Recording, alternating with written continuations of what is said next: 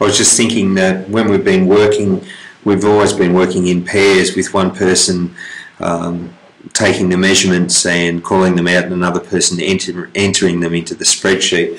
And so I was just playing around to think, well, how can I export that photometry data?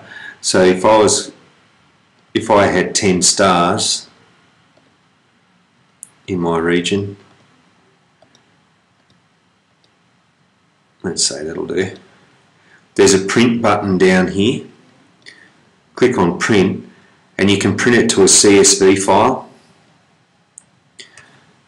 So now I've got a CSV file here, double click on that, open that in Excel, and there's the object counts for my 10 stars, which I can just copy and paste that into my other Excel document.